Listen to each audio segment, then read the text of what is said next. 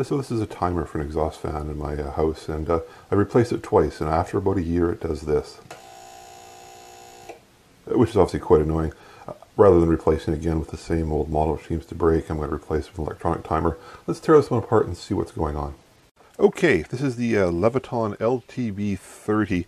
It's got a number of reports on the internet about the buzzing sound. It doesn't seem like it's an unusual problem with this particular model. It seems like it's a fairly common fact. Let's take it apart here and see what's going on. Looks like the fascia here holds the buttons on. There it goes off. Let's just pull the screws off here and see if the plate comes free. Okay, last screw here, pull it out, and that looks like it's the sticker here we have to cut across to keep on going.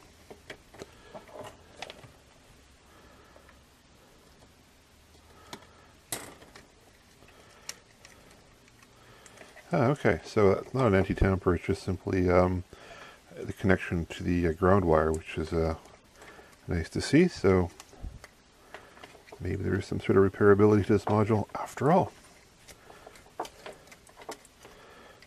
Okay. Looks like some push button switches for the times. Looks like almost certainly going to be a microprocessor. It has that characteristic label on the top telling me it's a program part.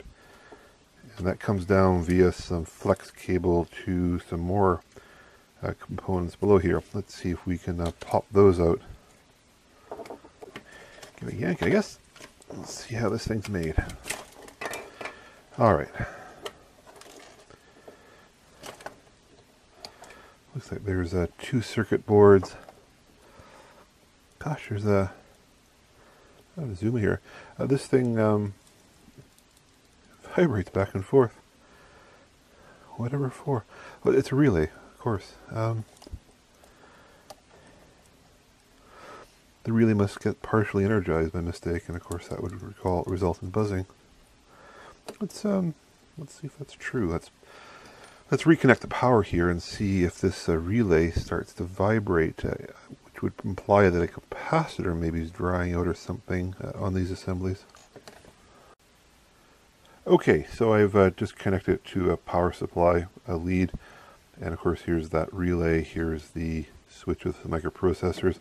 I'm just going to re-energize the product and see if we can see what's causing the noise. I suspect it is the relay, of course. Alright, now we're energized, and we turn it on, and sure enough, the little arm on the relay is actually bouncing back and forth, making and breaking at a very high rate of speed, which of course is kind of undesirable to say the least. So this relay is doing something called chattering. It's basically the driver is not strong enough to keep the coil engaged in the right position. It falls back out, then the power supply can build up and try drawing it back in. 2 possibilities. Either that the driver transistor down here has been under-designed, and it just doesn't have enough current carrying capability to hold the position, or much more likely the power supply going to the relay is inadequate, and as it pulls in the relay, the power supply voltage drags down and the circuit disengages. The reason why that's most likely is that there's a capacitor here which looks like it forms a smoothing element to the voltage for the relay. Now to check that out, I tacked on a capacitor here in parallel, so we've increased the capacitance. Let's just re-energize this circuit and see if this relay now pulls in reliably. Okay, so now the circuit actually seems to be working. You can see the little relay element pulling out if I turn the system off, and pulling in if it turns on. And of course this is the exact behavior the assembly had when it was new. So now the question of course becomes, did the design engineer put a very marginal component here, so basically as it ages it sort of pulls out, or has this value been significantly degraded over time?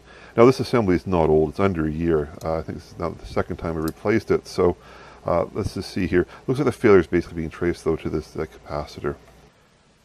So here's the capacitor. It's marked as 1 microfarad, 250 volts. You can see I've connected to a meter that's measuring capacitance, and the meter is reporting out 5.8 nanofarads, which is of course dramatically less than the 1 microfarad that this unit is supposed to have. So this capacitor essentially has failed, and that's resulted in the assembly buzzing. Unfortunately, another example of a small, inexpensive electrolytic capacitor resulting in a bunch of e-waste, because obviously I've had to replace this timer twice, and now I've chosen a different brand in my third go around, so very unfortunate. So let's see if we can sort down why this capacitor failed.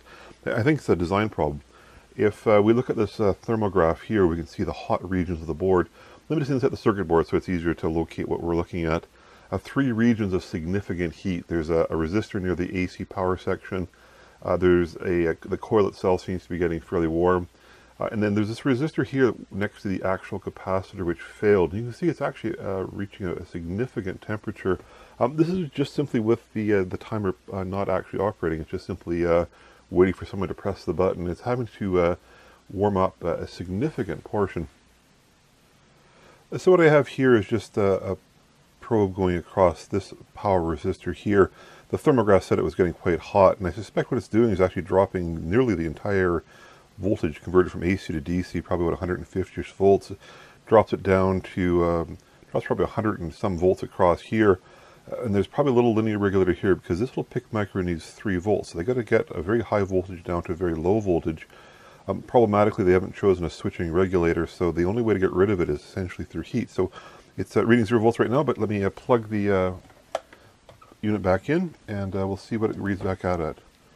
Okay, yeah, 146.7 volts across this power resistor. It's a 22 kilo ohm resistor, so it's dropping a huge amount of voltage and dissipating about 0.9 watts from my calculation. Of course, the problem here is this resistor here was placed right next to the capacitor. You can see I've now removed it. I've got the little tacked capacitor in the back there, providing the capacitance it needs for the assembly to run. But what the design engineer did was essentially put a gigantic heat sort right next to a capacitor, and that really shortens the life of an electrolytic. It basically boiled off the electrolyte, I suspect. So here's just a view of the capacitor looking straight down. I removed its metal case. And then if I unfold the wrappings, I can see, of course, the paper and the metal.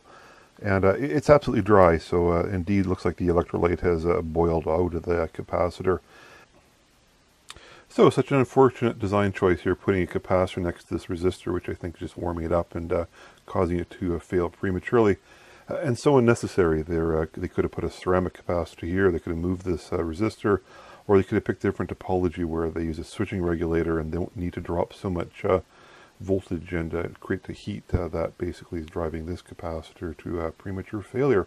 So at least I think that's what's going on with these things, and I think it's basically related to a design choice they've made that's probably shortening the life of a lot of these assemblies.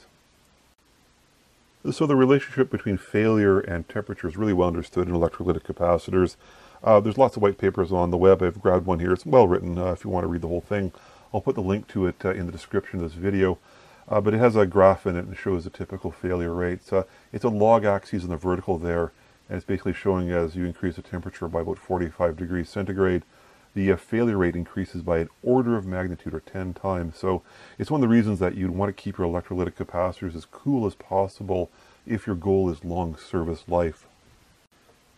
So that was the failure analysis of this Leviton LTB30, and unfortunately some more e-waste for my bin.